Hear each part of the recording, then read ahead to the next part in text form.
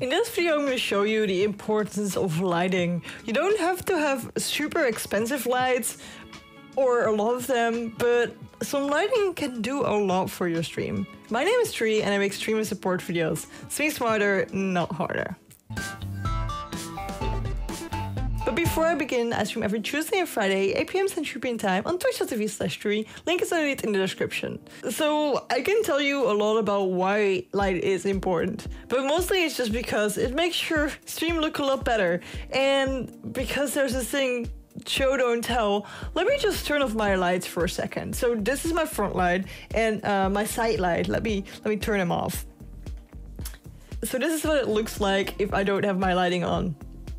You can see that it's pretty terrible, right? I hate this. This is with just one side light and this is with my main light. Especially the main light, if I turn off the side light, especially the main light does a lot for my face. And you can see my expressions a lot better and it just makes it so much clearer. I'm not using a webcam at the moment, but my M50, my Canon M50, which I absolutely love. And I'm probably also gonna make a video about that in the future because this is an amazing camera, I love it. And I use it for my stream as well. But the same goes for any webcam. If you have a good camera like this one and you don't have good lighting, it looks pretty bad like you just saw. But if you have a webcam, it has the same effect. So we've got the C920 there. Hello guys. If I turn off these lights now, it's pretty okay-ish. But I do have a light right there, right behind the camera. Let me turn that off. There we go. Yeah, this is pretty bad.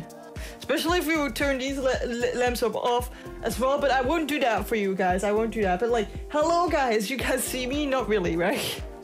It's pretty bad. It's pretty bad. Same goes for this camera, guys. It does not look any better like this. It's pretty bad.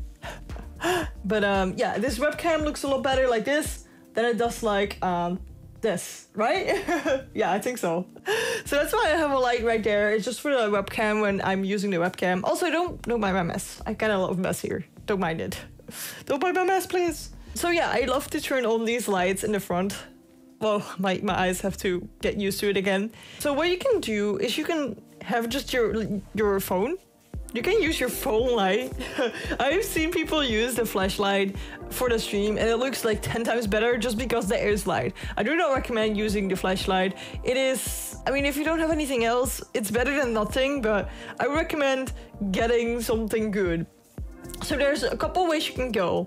I would recommend getting at least one light right in front of you where the camera is. This way you don't have shadows on your eyes and people can like actually see your eyes very well. You can also do a 2-light system like I have here. One kind of in the front, kind of at the side. You can also have 2 at the front. Also possible. There are different ways of lighting. There's no right or wrong, but at least get one that is in front of you. Definitely recommend that. And then there's like categories that you can go for. You can get a super cheap clam light, get a bulb in, make sure that they're not too bright, not too blue and not too yellow. So get the right lamp, get it in and get some parchment paper over it and you'll get a super cheap light. Then there's a second option and that's a softbox. Getting a softbox is super big and huge, but they will have very good diffused lighting on your face. This makes it possible to not have a lot of harsh shadows and therefore it just looks a lot better.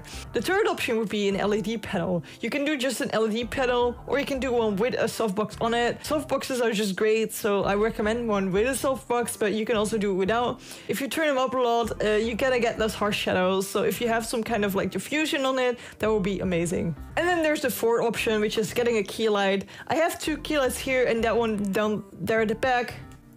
That's the key light air for me. I do love using them. This is kind of what you get from it. Well, just judge yourself. I love it. They are rather expensive though. So these key lights are like 200 bucks. Key light air, I thought it was like 150. I don't know it out of my head, but I'll leave some links down below in the description for you guys if you love these as well. I absolutely love them, but they're expensive. So I do not recommend if you just start out and you don't know if you like streaming to get these immediately. But if you've been streaming for a while and you want an upgrade, definitely go for these. Then, besides from just having something on your face, I also recommend lighting up the background with something. So for me, this light here is also kind of lighting up the background like you see. It makes it look a little bit more happy. I don't know, otherwise it's so gray in my room.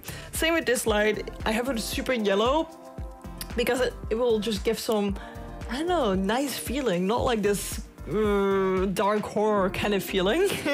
It will look pretty bad without it. Look,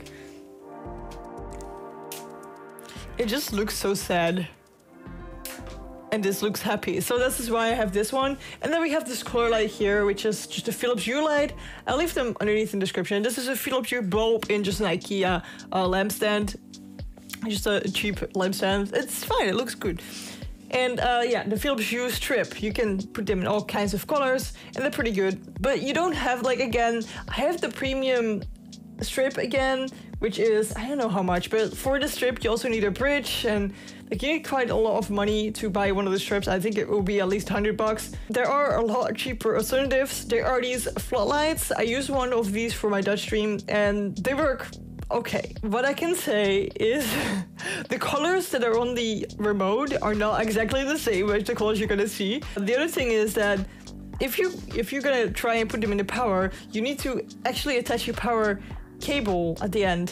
I didn't know you had to do that, but luckily my dad knew how to do that, so he did it. It's probably a YouTube video about how to do that, but so a lot of these come without like the actual power cable. There's a cable in it, but just not the one that you put into the socket. So that could be happening to you depending on which floodlight you're getting. Then you have this thing that sometimes if you turn them down a little bit, they're going to flicker in your camera. Not that great. And then the last kind of like downside of these is that sometimes they're super bright, so you have to put them behind something and not have them aimed directly at the camera, because otherwise you get this like white blur.